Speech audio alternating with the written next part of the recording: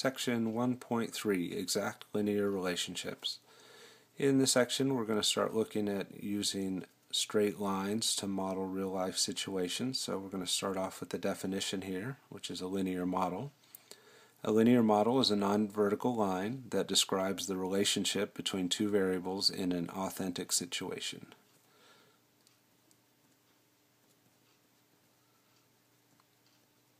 And just a note about our textbook here, the author, instead of referring to things as real-life problems, refers to them as authentic situations, so you'll see that quite a bit. And we are going to look at authentic situations in this section, but we're going to start off just getting some practice with linear models, so let's look at an example for that. Use the graph below to answer each of the questions that follow. And they've shown us a linear model or a line here, and they want to know what is the y value when x is -3. So the way you find that is you go on your x-axis and you count over 1, 2, 3 to get to the -3 side, and then you move either straight up or straight down to hit your model. In this case that would be down. So we drop down until we hit that point, and they want to know what is the y value. So then I would go across and see, well, how far down is that, and it looks like that's 2 units down. So it looks like when x is -3, the y value is -2. And then just trying that one more time with a y value, find the y value when x is 6. So we go on the x-axis over to 1, 2, 3, 4, 5, 6, and then we would go up till we hit the graph. So there's the point we're talking about. And we'd want to know, well, how high is that? And if you look across to the vertical axis, you see your 1 unit up there. So that implies that the y is equal to 1 when the x is 6. And next, they want us to find something called the x-intercept and the y-intercept. So the x-intercept is the ordered pair where our linear model intersects the x-axis. So the x-intercept seems to be this point right here. And if we were to label that, that looks like that would be over 3 and up 0. So that would be our x-intercept, the ordered pair 3, 0. And that's really important. We always write our intercepts as ordered pairs. The y-intercept of our graph would be the spot where our linear model hits the y-axis, and that seems to be this point right here. And that point is over 0 and down 1. So we'd say it's 0, -1. And that's the way we'd write our answer for the y-intercept. That concept of the x-intercept, the y-intercept, we're going to talk about that in a lot of our authentic situations. So let's go ahead and define those and have a graph here to look at for that. So an x-intercept of a line is the point where the line and the x-axis intersect each other.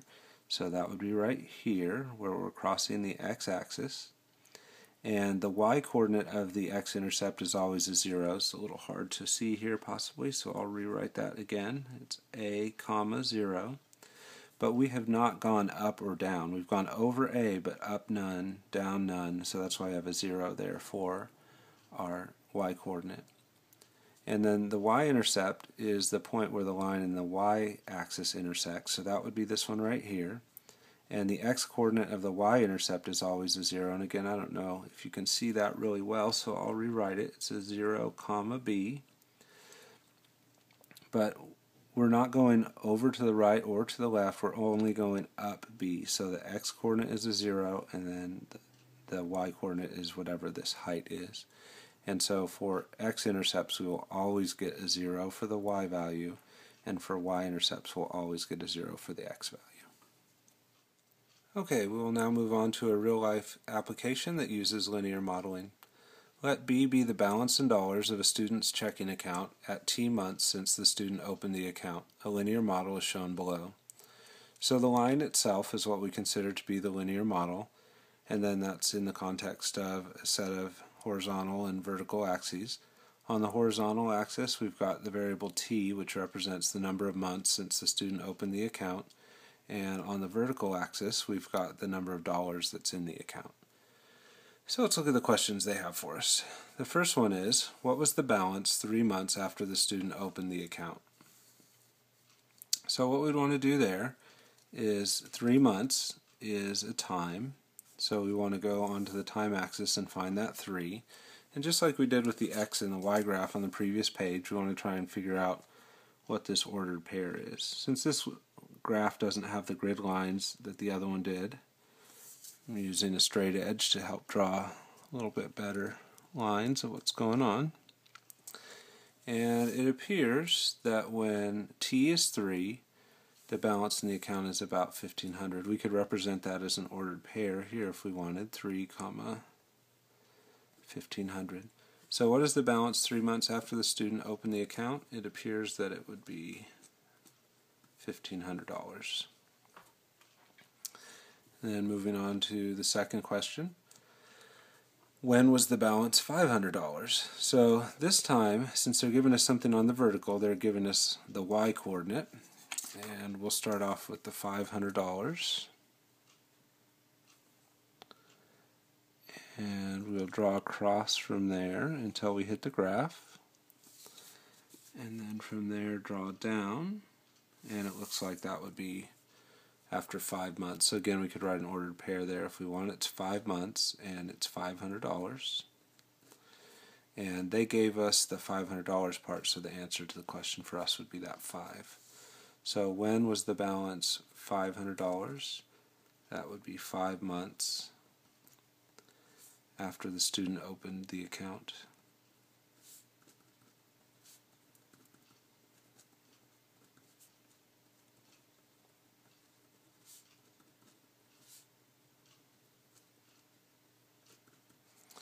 Alright, let's see what else they have for us here. What is the B-intercept of the model, and what does it mean in this situation? So, according to what we did in previous work, the B-intercept should be the place where the model intersects the B-axis. So which of these axes is the B-axis? The B stood for the balance, and that's our vertical axis. So this would be the B-intercept right here. And we have not moved over any time yet, so that would be a 0 for the input and a 3,000 for the output. So that would be the B-intercept just as an ordered pair. So we can write that down here. The B-intercept is 0, 3,000. But then it would be good in terms of helping to interpret what does it mean in this situation, it would be good to put units. So that would be 0 months and $3,000. So just thinking then about what that means, 0 months has gone by since they opened the account, so this means when they initially opened the account there was $3,000 in there.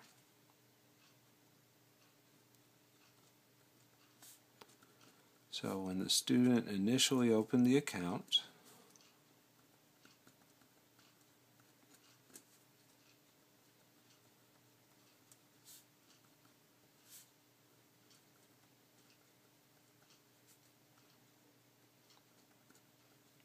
there was a balance of $3,000.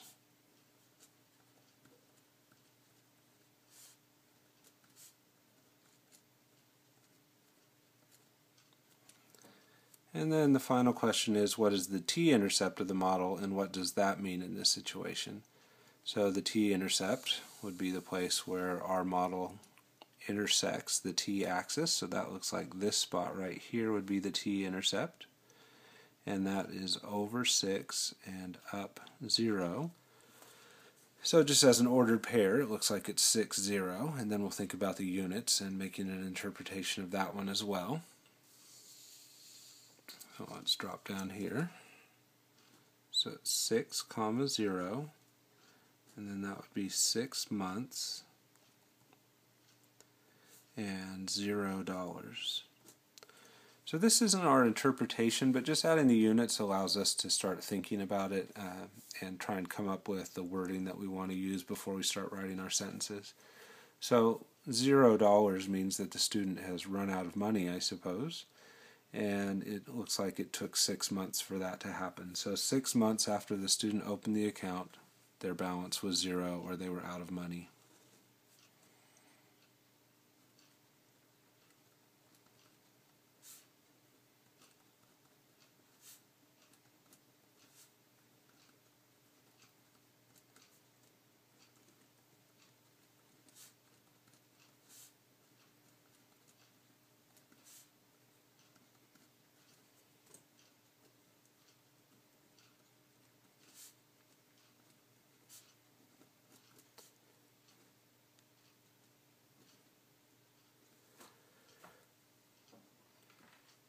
I think it's worth a little bit of time to look up at the model again and just talk about some of the realisticness of this. So we're claiming this to be an authentic model. But one of the things that I would point out that seems a little strange here is that there's just this constant drain on this account. It's almost like the account has a leak and money is just dripping out of it steadily, and after 6 months it's all gone. And that's not the way it's going to work with an account. You would go every now and then and maybe go to the ATM and take some money out. Maybe you would put a check in every once in a while and the balance would go up. So it may be that somebody gave this person $3,000 and they're spending it on their bills, and it takes about 6 months for it to be gone. But for it to just be constantly and steadily draining probably isn't realistic. We would have a drop when rent was due and a drop when they paid for their electric bills and so on. So this is a rough model of what's going on, but it's probably a little bit oversimplified.